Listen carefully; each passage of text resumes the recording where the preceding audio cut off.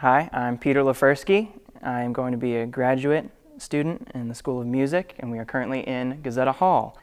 When I originally chose to go here, I was amazed at the range of possibilities that I would have.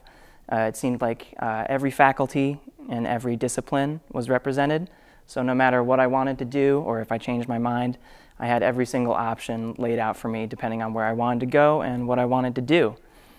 The School of Music has plenty of ensembles to perform in. There are multiple choirs, there's a marching band, concert bands, there's an orchestra, small ensembles like brass and woodwind and string quartets and quintets. And we also have one of the oldest collegiate steel bands in the nation.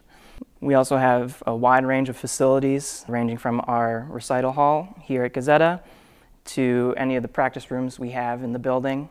There's more than enough for everybody to be practicing. And due to our close location, we even get chances to go to E.J. Thomas and perform in the E.J. Thomas Hall.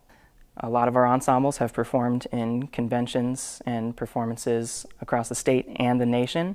We have around a 99% job placement for students continuing in their field. The degrees you can come from are either going to be a performance degree, or you can be one of the band directors or orchestra directors, choir directors, and general music teachers that come from our music education program. I'm proud to be a Zip, and we look forward to you joining our family.